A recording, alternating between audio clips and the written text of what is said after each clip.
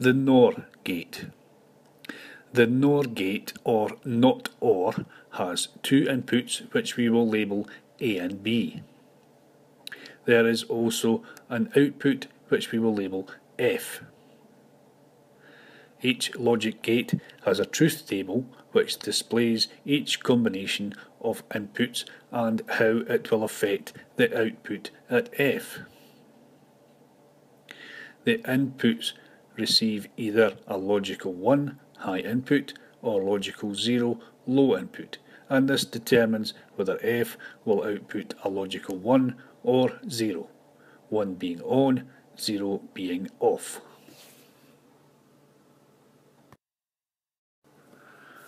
The truth table for a two-input NOR gate is as follows. Both A and B equals 0. F equals 1. A equals 1 and B equals 0. F equals 0. A equals 0 and B equals 1. F equals 0. A equals 1 and B equals 1. F equals 0. So the NOR gate will only produce a high signal when both A and B are set to 0.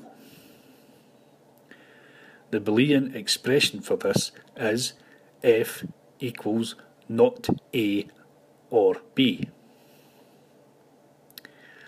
Let's go to the simulator to see the working model. In this circuit, we have placed a NOR gate with two logic sources at the inputs.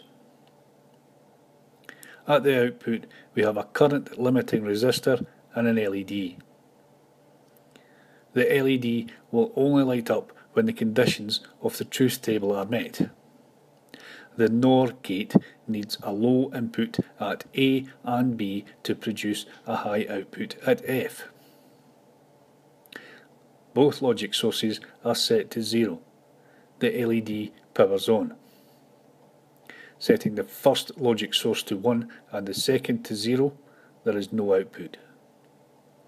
Setting the second logic source to 1 and the first to 0 produces no output. And setting both logic sources to 1 also produces no output. This matches the truth table for the NOR gate we discussed earlier.